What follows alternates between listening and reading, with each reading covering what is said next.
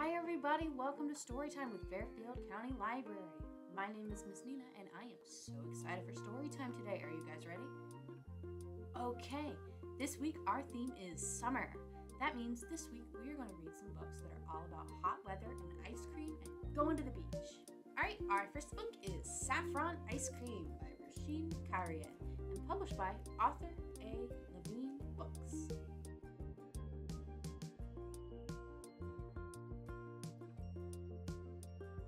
My name is Rashin, and this is my first trip to the beach.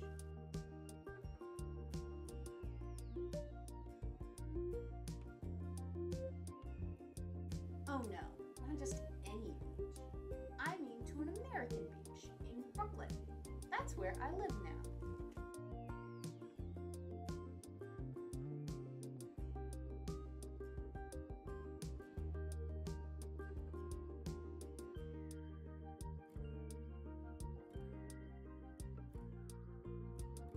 When I lived in Iran, we used to drive to the Caspian Sea to swim. Very early in the morning, my mom would mix together wheat, turkey, sugar, and cinnamon to make halim for breakfast.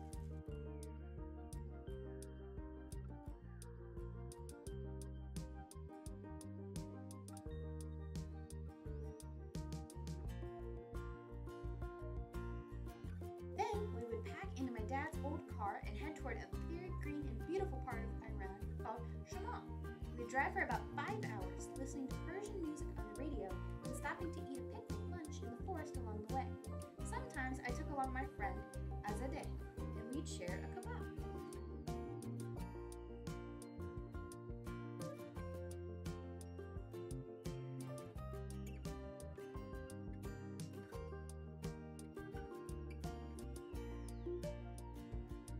The beach in Brooklyn is called Coney Island. We're getting there by subway train, which is filled with all sorts of people, and also has music, but no Azadeh.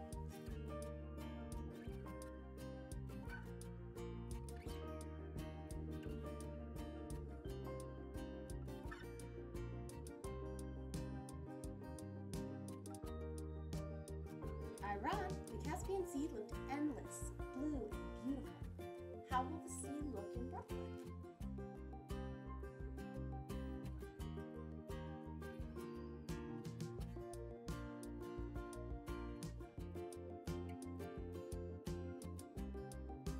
In some parts of the Caspian Sea, there are beach rules, so I knew what was allowed. In that part of the beach, big, long curtains divided the sea into 2 sections. One side for men to swim in, and one side for women. My dad and my brother would go to the male section. My mom and I would go to the female section.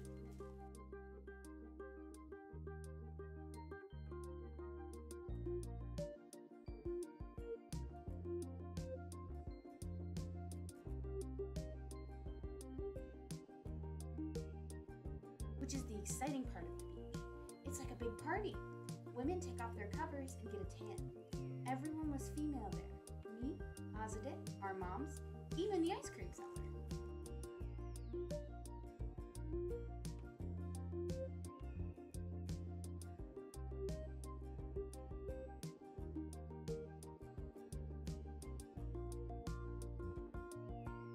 One day, I was swimming along with Azadeh when suddenly I noticed some little holes in the curtain. I could swear I saw eyes blinking behind them. Suddenly, Azadeh saw them too and screamed, "Boys, boys, boys!"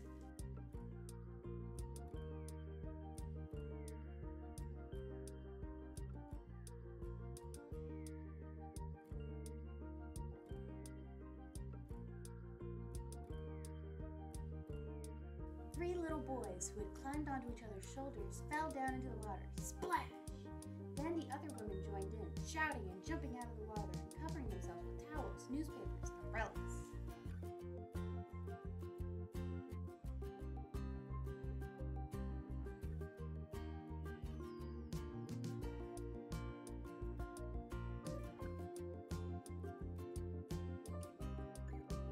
The Islamic beach guards ran to fix the holes in the curtain.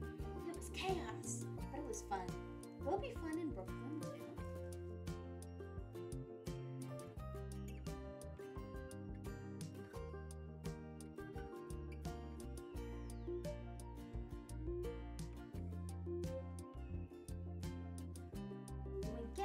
choo-choo train at Ocean Parkway. It's a fun chaos too, though I don't know anybody. Families of all colors stream from the red brick apartment building. The sidewalk vibrates with music and kids chase each other. Welcome to Coney Island.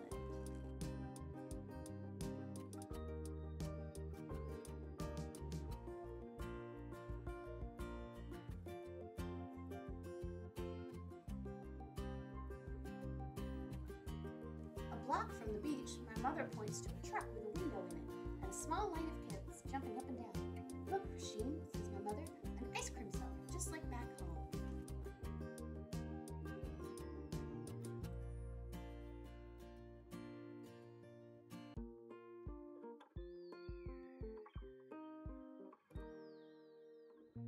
Well, not just like, I think. I waited in that line, hoping they will have the delicious saffron flavored Asda and I used to love so much.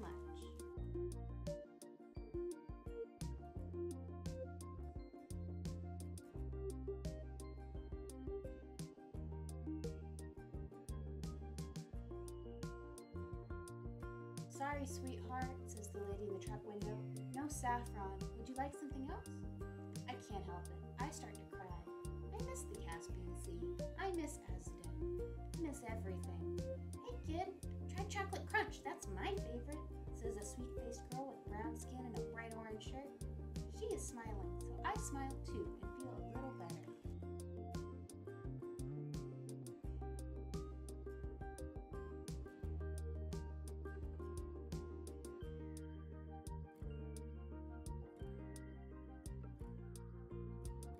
Turns out, chocolate crunch is a pretty good flavor too. I can't wait to write and tell Azadeh about it.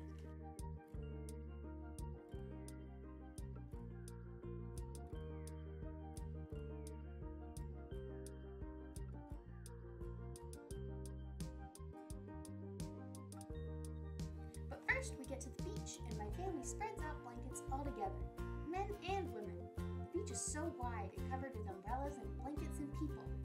But there, not so far, is the girl I met at the ice cream truck, and she waves at me.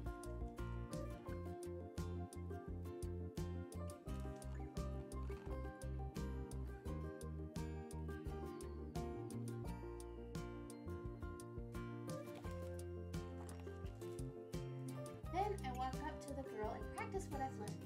Hi, I say. My name is Rashin. What's yours? Hi, I'm Aisha. Want to swim? I look toward my mother and she nods. First, I have a question, I say. I hope I'm saying it right. What are the rules for the beach?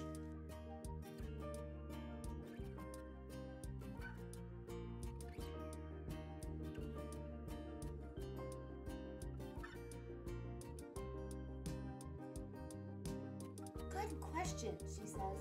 My dad says I have to stay where he and the lifeguard can see us, and to not go too far out. Another important rule is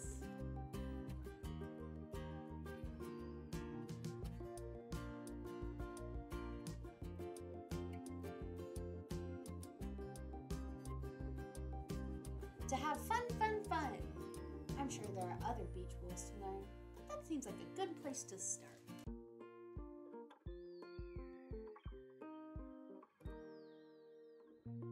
Okay, that was Saffron Ice Cream. What did you guys think? What are some good rules you know when you go swimming or go to the beach? What's your favorite flavor of ice cream?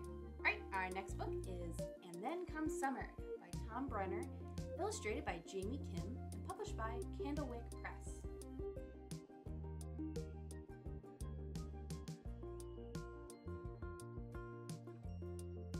When the days stretch out like a slow yawn, and leaves and grasses sparkle with dew, and the cheerful faces of Johnny jump-ups jump up.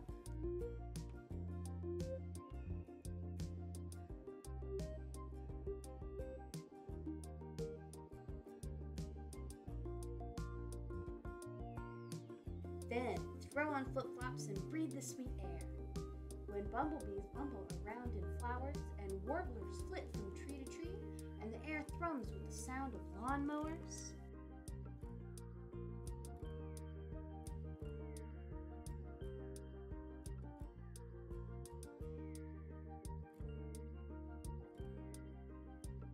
Then pump up your bike tires, dig out your helmet, and raise your seat. My, have you grown.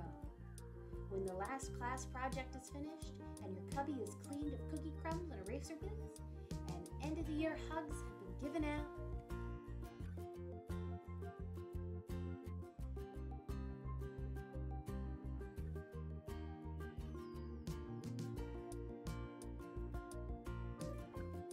then swap out backpacks and notebooks for pitchers and cups.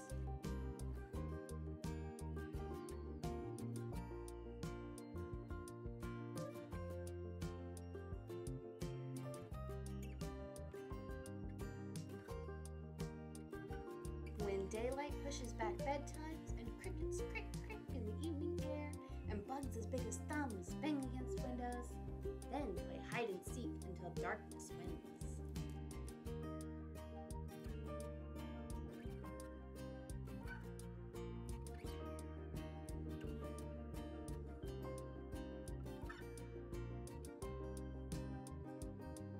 When stores unfurl the stars and stripes, and flags wave from porches and cars, and the whole town seems wrapped in bunting, then dress up your bike and pedal to the parade.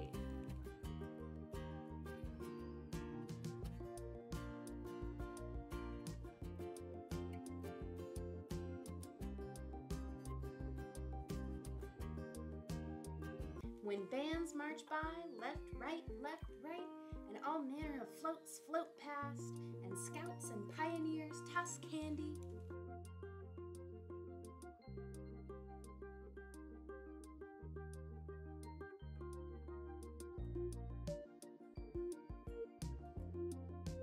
Then grab your blanket and watch the night explode in colorful sprays.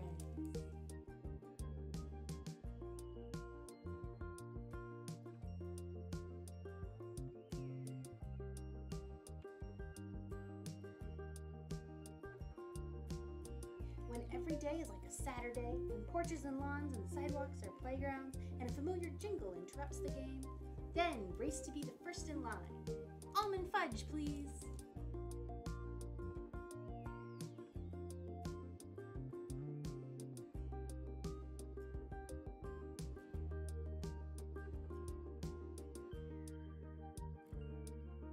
When the dog days of summer roll around, and it's so hot you're practically panting, and not even the sprinklers provide relief, then it's time to head to the lake.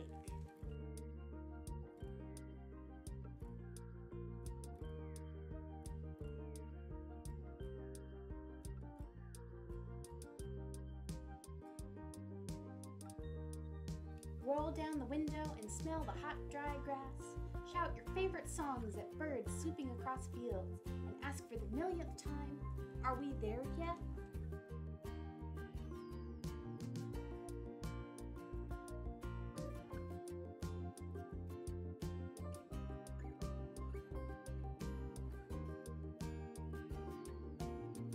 When the familiar sign appears at last, and the silver lake winks through the trees, and old friends run to greet you,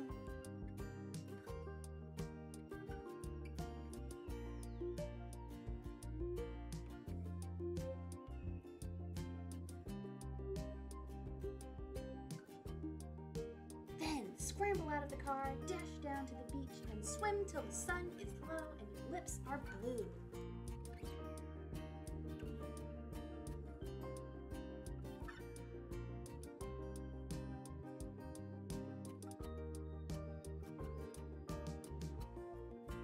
Dinner is over and stories have been told, and your fingers are sticky with marshmallow and chocolate, and the fire burns down to glimmering coals.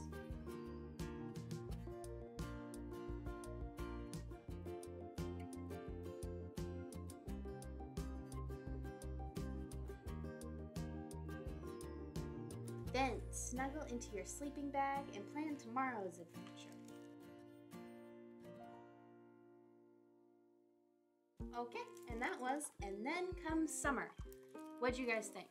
What's your favorite thing to do in the summer? All right, everybody, thank you for coming to Storytime. Now, just because we're done reading does not mean we have to be done with Storytime. If you come down to the library this week, you can pick up a Storytime kit, which are these fun-filled activity kits that we made to go with the books you read today.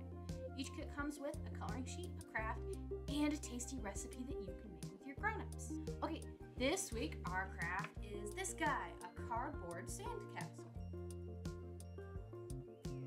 To get a kit, you need to come to the Fairfield County Library and look for some crates in the children's section. Now, we have 2 crates, one for Mondays and one for Wednesday story times. So, you want to make sure to grab the right kits, or you could end up with something completely different than what I just showed you. The kits for this story time are the Wednesday ones, they're in the group B crate, and they're the blue ones. New kits come out whenever there's a new story time, but we might have some kits left from last week if you're lucky. It never hurts to ask. Okay, everybody, thank you for joining me for story time. Once again, my name is Miss Nina, and I hope to see you in the library this week to pick up a story time kit. It's time to say goodbye, but I look forward to seeing you all next time. Bye!